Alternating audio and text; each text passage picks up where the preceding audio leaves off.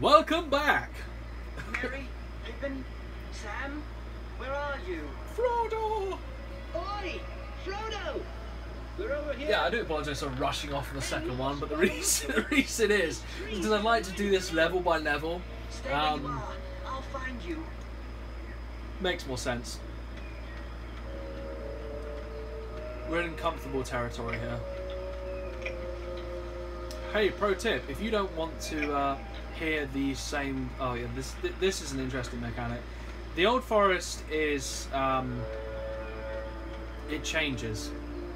So you've got this solid tree in the way and you think, oh, my path's blocked, I can't do anything. And I go back, hear some leaves rustling, la la la la la la, and it's gone! It's an interesting mechanic, but yeah, there's spiders in here. If you're not an if you are not an arachnophobe like I am not, it's cool because you don't really give a crap about spiders. But what? You have to literally. I reckon a turbo controller, which I've never owned, would be really great for those fight sequences. But yeah, those spiders, you have to literally spam the square button, which is your sword attack.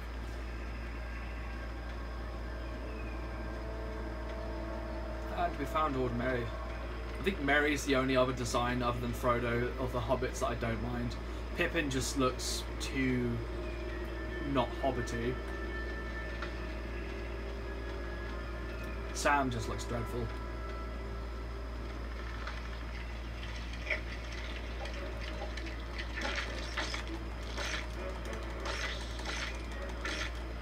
He's gonna try it. Yeah, these spiders, when they attack you, they just, you know, I think they have like 3 attacks. Doesn't really matter, I'm just pointing out the animation, but they will knock you over, and that's annoying. And that's why you have to spam the... Damn it! Yeah, they do that. Yeah. Yeah. It doesn't seem too obvious, but you really need to jump. And this is why the ring is helpful.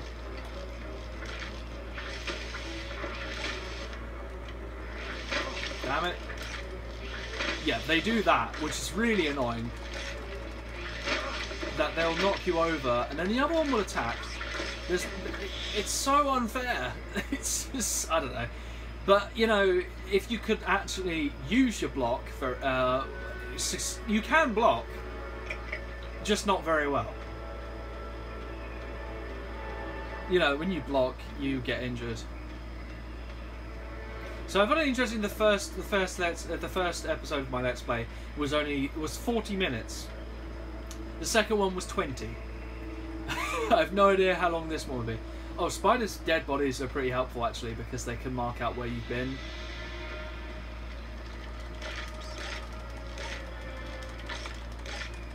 I wish I didn't have the spam button. Ah, that's the second attack, and that's the attack. Oh god, right. So this is where your mushrooms come in handy.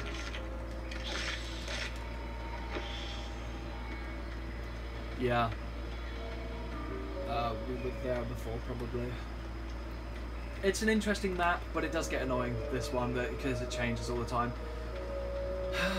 I mean, you'd think you'd be able to map it out because there aren't that many changes, but, yeah, I've never bothered. So about 20 minutes ago, I was going to say, one of the... No, you don't want to go this way.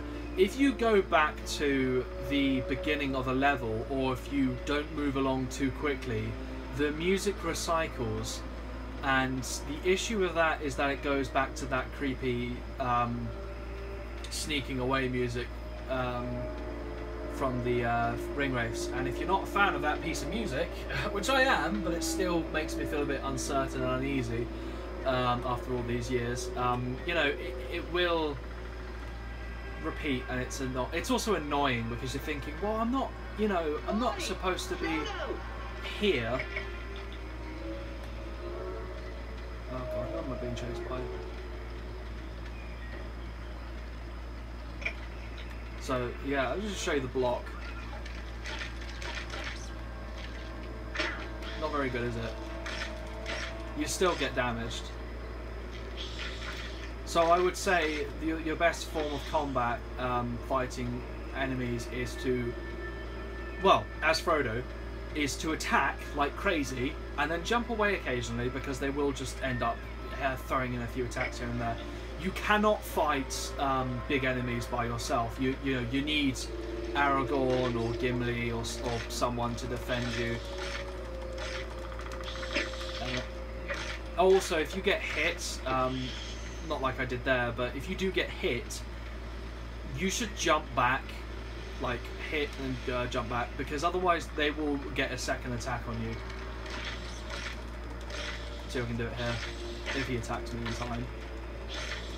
No, he doesn't. Pwned him. I haven't said pwned him in a long time. Anyway. Yeah, the music here is pretty lame.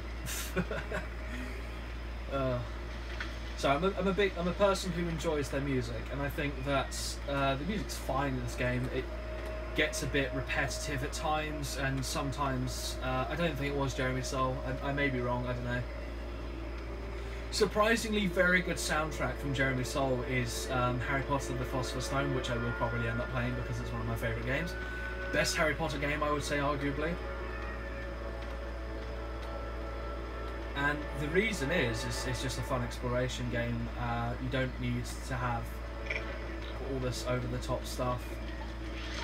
And yeah, like I said, once I'm immersed in this game, it's very difficult providing commentary. And I really hope, because I haven't checked this video yet, or the previous ones, that, because I'm doing this in one go, I film a video, pause in between, and then come back to another one. I probably won't be doing editing much on these videos because I have very limited experience of editing. I'm also not really interested in changing my content too much. Oh yeah, listen to the music. It's gone back to that scary music. Yeah, like I said, that was an opportunity for me to... I got attacked, he got a hit in, and I should have jumped away.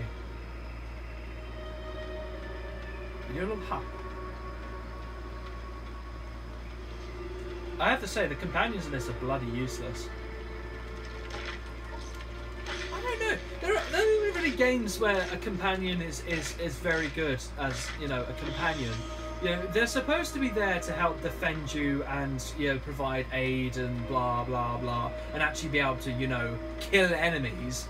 But most of the time I found that they just kind of run around, get lost. You know, who have I got following me? Pippin. Oh, okay, that's great. Where's Merry? God if I know. For all I know, he's standing around and kind of going... No, you can't really do it as them. Sorry, what I'm trying to say is, if you've seen this game before and the animation of this game, your companions kind of just stand around and walk side to side, and they suck. Your companions suck. Frodo should have gone to Mordor by himself from the beginning.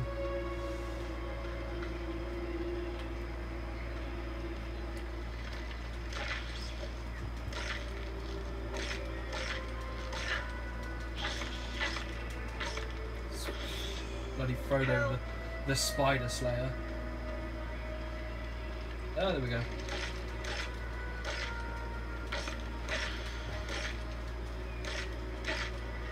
I do apologise for the quote shaky cam, but nothing I can do about it.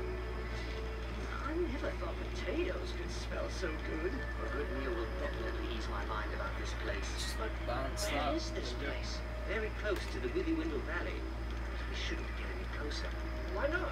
The Withywindle Valley is said to be the I'm using a tripod, the Old Forest.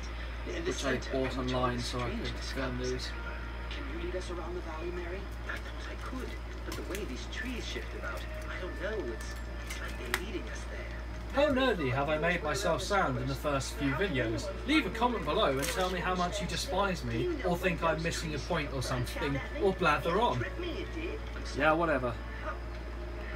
these segments annoy me because you're in a bit of dialogue and then in like some scenery and you thought, I could explore the scenery. No, I don't know what they included. They should have just gone straight into the loading screen, but instead you get to jump around for 2 seconds by a campfire. And I don't want to go back to the front here because the music will change and it bugs the hell out of me.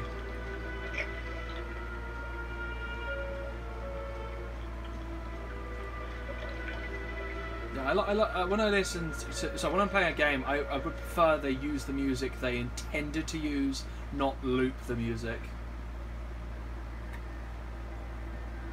Can't go on. Oh, must have nap. Yeah, okay, great. Okay, your first boss battle. Ow, that didn't go well. Stop it! Oh yeah, I forget how to do this. Right, so you're supposed to run back and forth between his hands, hit a hand, and then you run like hell. This is why I can't stand the boss battles in this. I don't know. The boss battles in this game are not very good.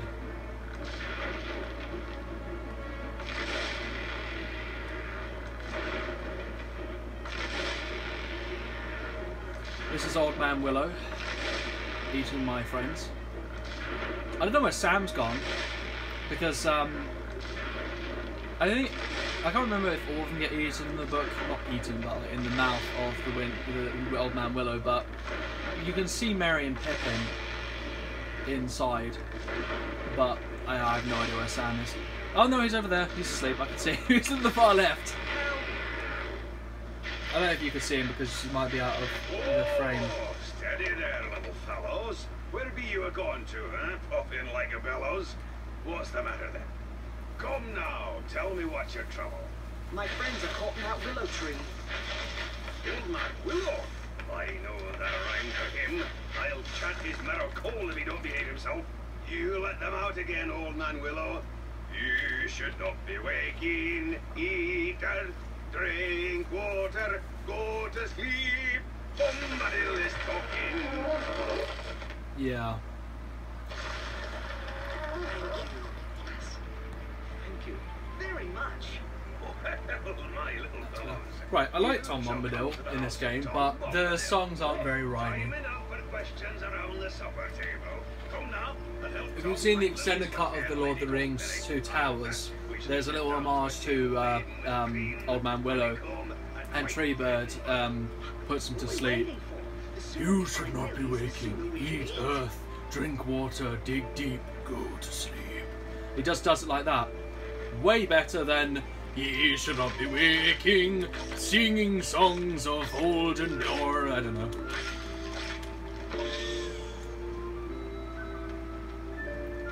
I like Tom Bombadil.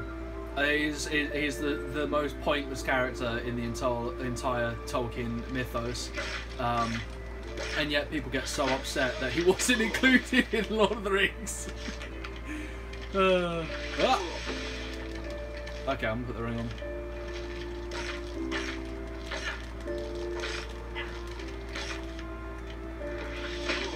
Son of a bitch.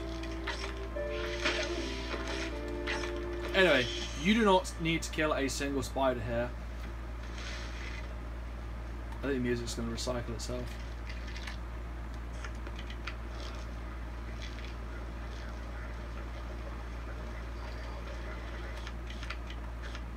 I'm not a fan of when the music recycles itself.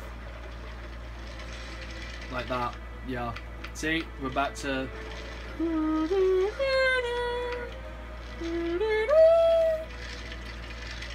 Okay, so I think it's 11 or is it 12 you need to get quests, let's see. 12, okay, you need 12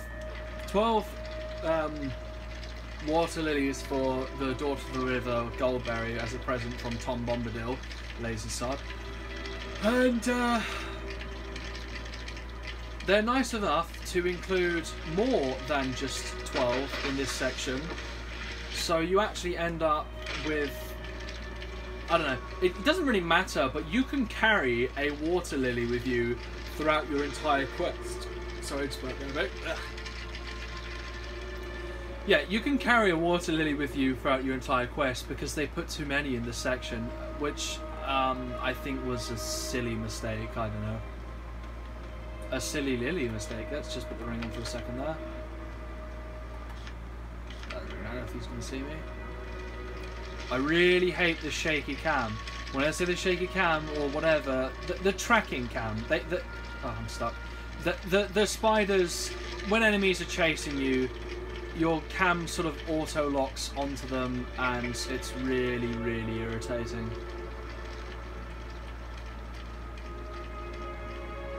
Because I'm trying to focus on escaping, and all I've got is spiders scuffing after me, and my camera trying to focus on them. I mean, it would help for combat and all, but you know, I'm not interested in combat because I'm playing as Frodo.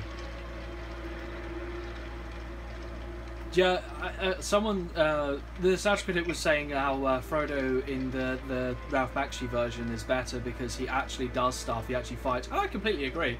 I do love Elijah Wood's performance, and he plays perfectly what Frodo is. The only thing he never got down was, I think, that Frodo's heroism isn't explored enough.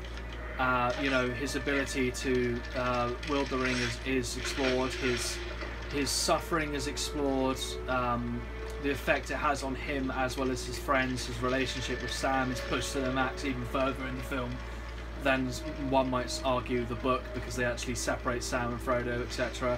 But yeah, Frodo actually fighting the ring wraiths, and that's not an issue I have. I think in the film it's fine that he drops his sword because you're supposed to be terrified of the ring wraiths, and that makes sense. But Frodo should have... you see him charge into battle in that Moria sequence when all the doors break down, and I feel like there should have been at least him...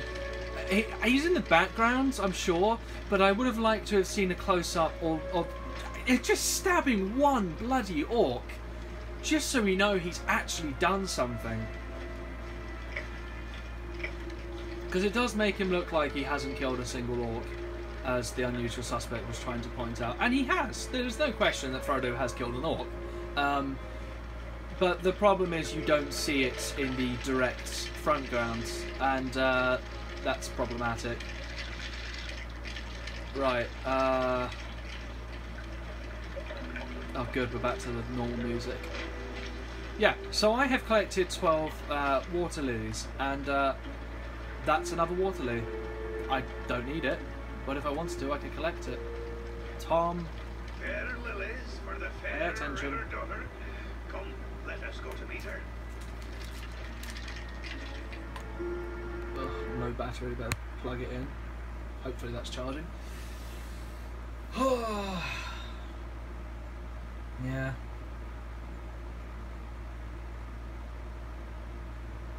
I think I'm gonna include up to the end of... Oh god. Guess who voice actress is... Sorry, guess who's voicing the daughter of Goldberry?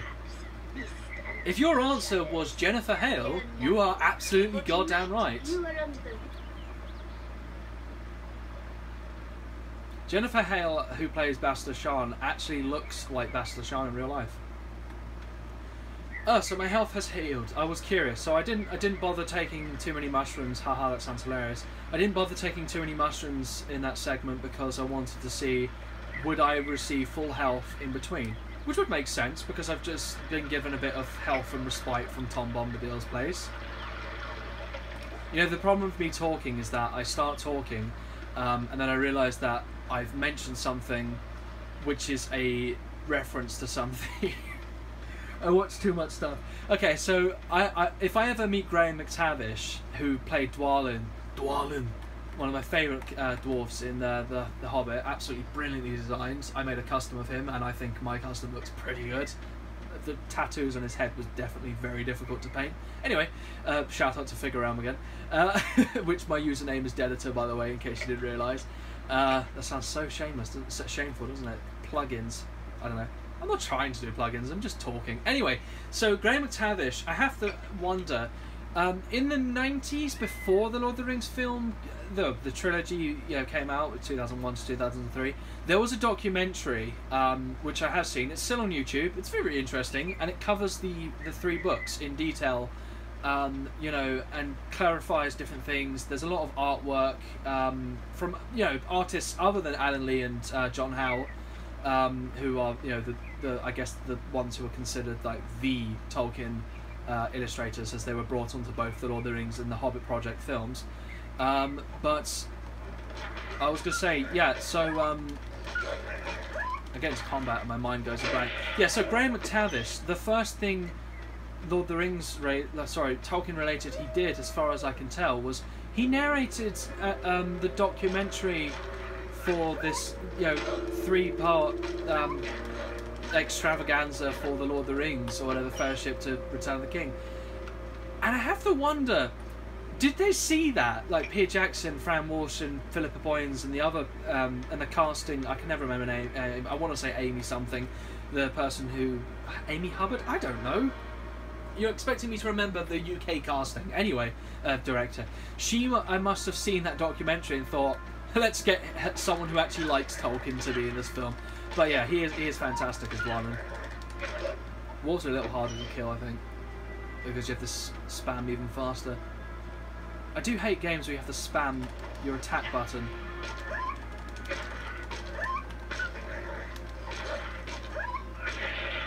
By far the hardest enemies Frodo has to fight, not hardest but most awkward, are the Barrow Wights, which is going to be in the next Let's Play. Tom Bombadil told us... Sorry, I forgot my tangent again. Right, my tangent was, that Graham McTavish was the narrator for this Tolkien documentary. And one of the Tolkien experts, one of the scholars on literature, the Scottish guy, he was talking about how one of the themes in Tolkien, they talk about respite, he talks about there's some kind of problem, like the ring race or Old Man Willow, followed by unlooked for help, so Farmer Maggot helping or Tom Bombadil coming out of the blue, which, and then they find rest and comfort, so they hang out with Farmer Maggot in his house for a bit, and then they get respite from Tom Bombadil and Goldberry, and it's going to happen again and again and again, and it does happen throughout the entire book series, and I think it works quite nicely. Like, unlooked for help they're in Ithilien, it's a dangerous place in the Two Towers. Faramir finds them and takes them to a cave and gives unlooked for or unexpected help and respite, or whatever the term was. But yeah, the reason I'm running in circles is because I know this game like the back of my hand, and I know that when I go up here the game's going to cut out. So yeah, I'm going to stop here. Even Tom is cautious about this place. Because I actually need to save, really, don't I? Because we have got to the Barrow Downs, and that music's starting again. I hate that music now. Okay, so 23 minutes. That's pretty good. Probably it's 24, but it's talk for a bit. But yeah, anyway, I hope you enjoyed that one. Next time we'll come back, we'll be in the Barrow Downs, which is a very interesting place. Ethereal, creepy, Celtic, kings of old. Anyway, hope you enjoyed this one, and see you next time.